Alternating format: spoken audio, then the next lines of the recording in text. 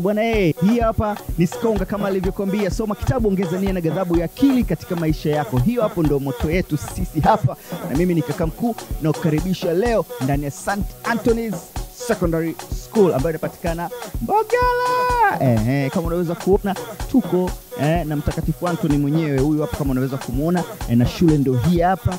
Mazingira ya hapa yakoje, wanafunzi wa hapa wakoje, ni dakika 30 ambazo zitakuwa zina ujazo kuweza kujua maisha ya hapa, pia vile vile kuweza kuona na kutambua vipaji vya hapa pia vile vile, lakini kuweza kufikisha mbongo zao kwenye Q&A au sio bwana. La leo tutazungumzia swala zima la ndoa za utotoni kwenye Kimbweta. Naendelea kukumbusha kwamba Ongea Radio Show imerudi tena msimu wa pili. Bwana uko tayari kwa ajili ya msimu wa pili wa Ongea Radio Show? Tukakutane na Kiduku pale ndani, tukutane na Tunu, tukutane na Kipepeo pale ndani, au sio bwana, wote kwa pamoja wakituelimisha sisi vijana. So karibu ndani ya Skonga, nusu saa zenye ujazo, ili mimi pamoja na wewe, au sio bwana, tukapata elimu, taarifa na maarifa. Njoo, hii hapa ni St. Anthony. Karibu sana. Well, hii ndo ile time ya Q&A, au sio bwana, question and answers, kwenda kupima mbongo za majirani zetu. Na leo ni St. Anthony's Secondary School. Uko tayari? Njoo. Tuanzie hapa hivi. Tuanzie hapa. Bwana, mambo vipi? Poa. Sema kabisa. Mzima. Unaitwa nani? Kevin. Naona K Kabaka. Kevin Kabaka. Ndio. Kevin, mimi nataka nijue, au sio bwana? Nijue Nelson Mandela, si unamfahamu? Ndio. Nelson Mandela alifungwa jela kwa miaka mingapi? Miaka 12. 12. Hapana Kevin. Hapana bwana. Sema. Hapana. Unaitwa nani wewe? Faidhana. Kidato cha ngapi Faidhana? Cha tatu. Safi kabisa. Mimi nataka kujua, au sio, mauaji ya kimbali, si ndio, ambayo yalitokea mwaka 1994 katika moja ya nchi hapa Afrika, yalitokea nchi gani na yalihusisha makabila gani? Rwanda.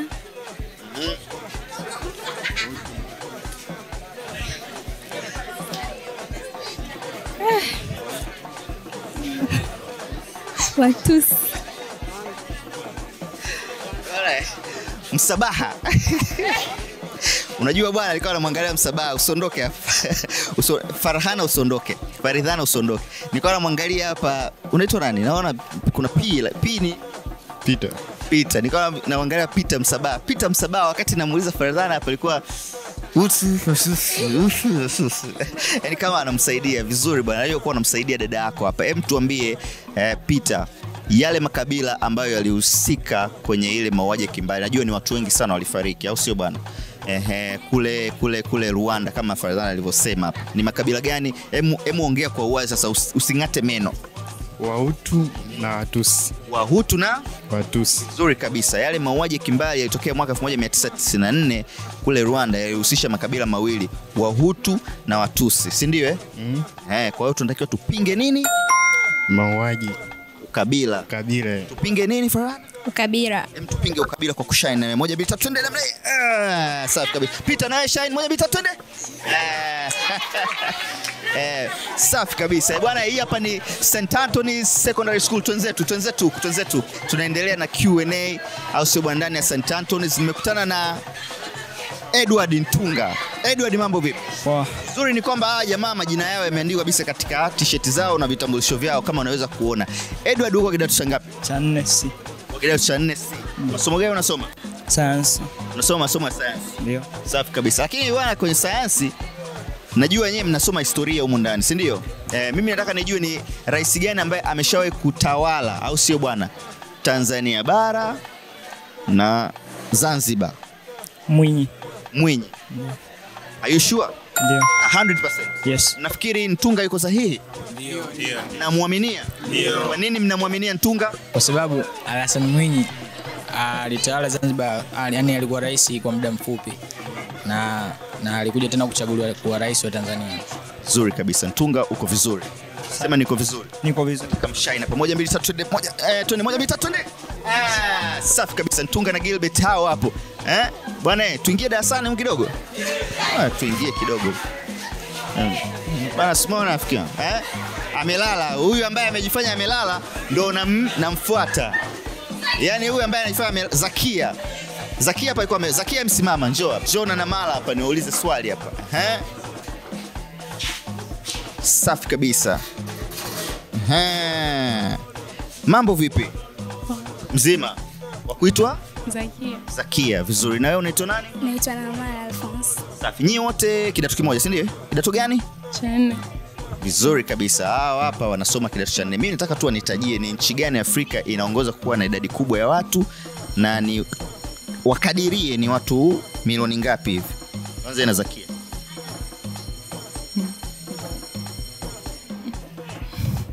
Zakia kidogo alikuwa anaguna hapa. Na mala Nchi gani Afrika ambayo inaongoza kuwa na idadi kubwa ya watu na ukakadiria kidogo? maybe inaweza kuwa Tanzania. Tanzania. Sasa nituulize darasa lako kama kweli wanaweza kukuamini kama walivyomwamini Ntunga. Eti na mara hapa amesema Tanzania ndio inaongoza kuwa na idadi kubwa ya watu kwa nchi za Afrika. Je, ni kweli? Wenye mnamkataa na mara, si ndio? Mnamkataa na mara. Nani aweke sawa sasa hili jambo likae sawa? Ali ndo ambaye anaweza kaa sawa.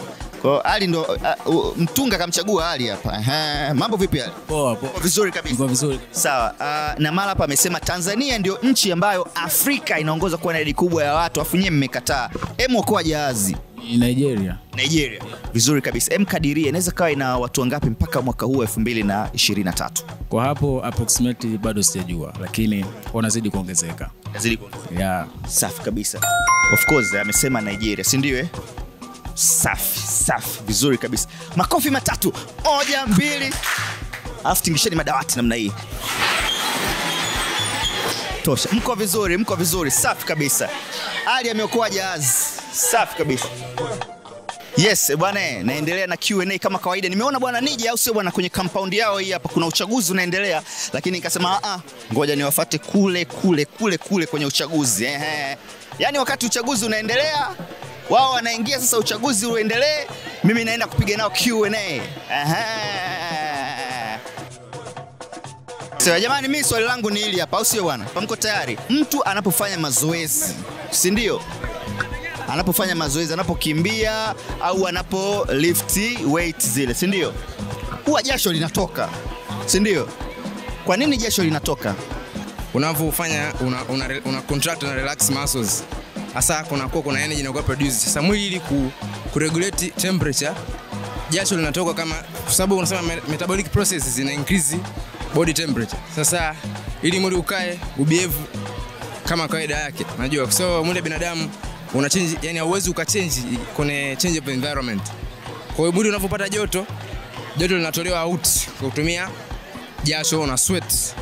Kwa hiyo inaweza kama hiyo hapo hivi. Yeah. Bwana Gerard, umemwelewa? Ndio, nimeelewa. Kwa vizuri kabisa. Yes. Kwa ile ya kwako metabolic activity ile unaweza kuextrapolate vizuri, ukaiweka sawa, alafu tukabukua kwenye mitihani au sio? Yes. Vizuri kabisa. Nataka mshine kwa pamoja. Twende 1 2 3 mshine. Safi kabisa. Bwana, mambo vipi? Poa. Zima kabisa. Zima kabisa. Poa. Unaitwa nani? Naitwa Herbert Majura. Bwana, hawa jamaa wamekuchagua wewe ndo unani au sio bwana? Jahazi lisimame au sio bwana? Wewe uko kwenye biashara. Mimi nataka nijue, si ndio?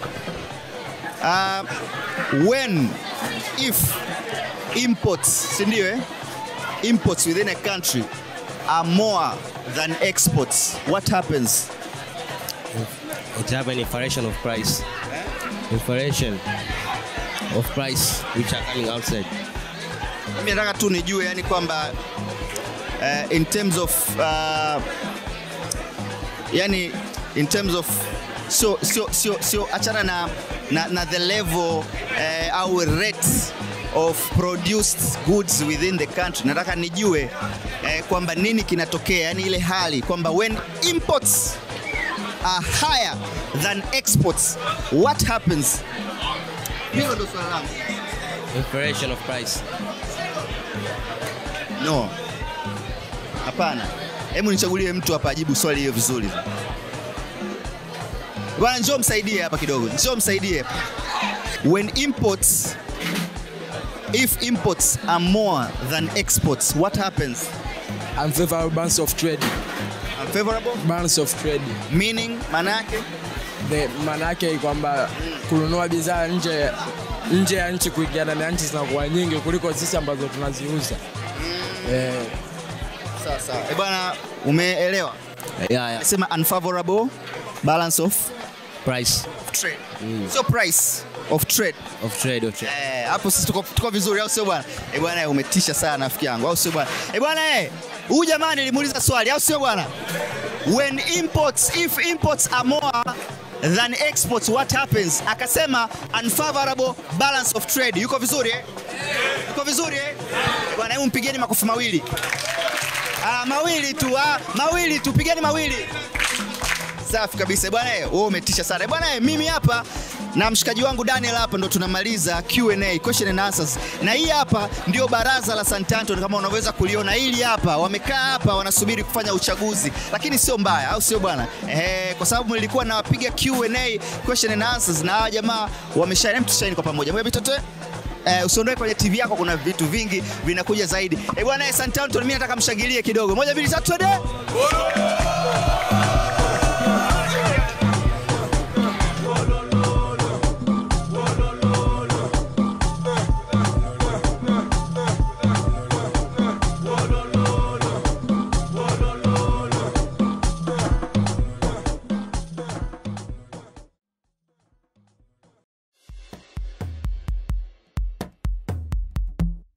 Yes, ndo ile time ya Kimbweta, sehemu ambayo tunazungumza. Sasa nataka nikukumbushe kwamba msimu wa pili wa Ongea umerudi tena.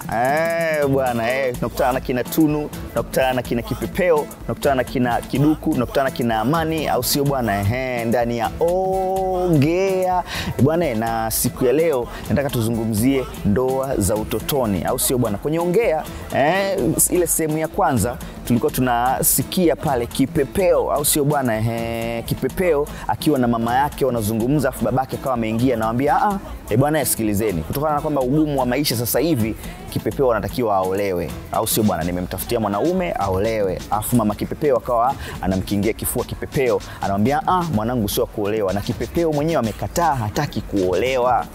Sasa mimi nataka nijadili swala zima la ndoa za utotoni nikiwa na majirani zangu. Wao wanaonaje? Kama Kipepeo yeye ameamua kukataa, hataki kuolewa, mama Kipepeo naye kaamua kukataa, hataki kuolewa, ila baba Kipepeo anataka aolewe kwa sababu maisha magumu, ili waweze kupunguza ugumu wa maisha. Na wewe unasemaje? Twende kwenye fact kwanza tukajifunze jambo, alafu tukirudi hapa tutazungumza kinaga ubaga au sio bwana? Nini kinasababisha ndoa za utotoni, lakini tufanye nini ili kuepuka na ndoa za utotoni? Usiondoe kwenye TV yako. Hii hapa ni Kimbweta.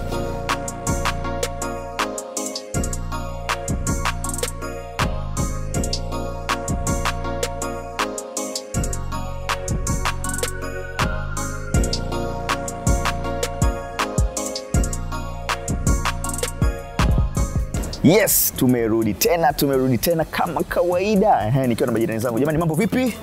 Mko vizuri kabisa? Yaani kama mjachangamka, tuseme ongea. Sema ongea. Vizuri kabisa. Nianze na Alodia hapa. Alodia mambo vipi? Poa. Mzima kabisa. Mzima. Mimi nataka nijue kwa wewe unaelewa nini mtu ukisikia ndoa za utotoni? Nini kinakujia akilini? Kwanza ndoa za utotoni ni ndoa ambazo binti au mtoto wa kike anaolewa pale akiwa chini ya umri wa miaka 18. Na muda mwingine inakuwa inasababishwa bila ridhaa yake au familia yake imechagua kwamba afanye kwa kitendo, lakini muda mwingine sio kwamba wote wanaridhia, ni kwa sababu tu ya familia zao. Shafi, ushakusikia neno ndoa za utotoni? Ndio, nishaikusikia. Ushakusikia. Unafikiri nini kinasababisha wazazi wengi waweze kuwapeleka watoto wao wakaolewe mapema kabla ya umri wao? Kwa ninavyojua mimi, mabinti wengi wanavoolewa wakiwa na umri mdogo ni kwa sababu ya wazazi wanakuwa na shida ya fedha, umaskini, ambapo wanajua akimwozesha binti yake kwa mtu fulani anaweza akapata labda tuseme ardhi na mifugo ya kufuga. Okay, Shafi uko vizuri, uko very informed. Zainab, mambo vipi? Mzima kabisa. Tumesikia kwenye ongea kwamba Kipepeo yeye, huo ni mchezo wa redio, Kipepeo yeye hataki kuolewa. Mwambie babake mimi sitaki kuolewa, nataka nitimize malengo yangu, na mamake naye amkingia kifua, au sio bwana? Wewe unafikiri wewe kama binti, si ndio? Unalichukuliaje swala zima la ndoa za utotoni, especially kwa mabinti, wewe kama binti? Ndoa za utotoni sio nzuri kwa ujumla kwa sababu zina athari nyingi sana kwa mabinti na kwa jamii kwa ujumla. Athari mojawapo ni kuwa zinamnyima binti haki ya kusoma kwa sababu anapoolewa na kuwa ni chini ya umri wa miaka 18 anatakiwa aendelee na masomo yake, lakini anapokwenda kuolewa haki yake ya kusoma inakuwa amenyimwa. Alafu pia inapelekea maambukizi ya magonjwa mbalimbali ikiwemo virusi vya ukimwi. Pia inapelekea vifo.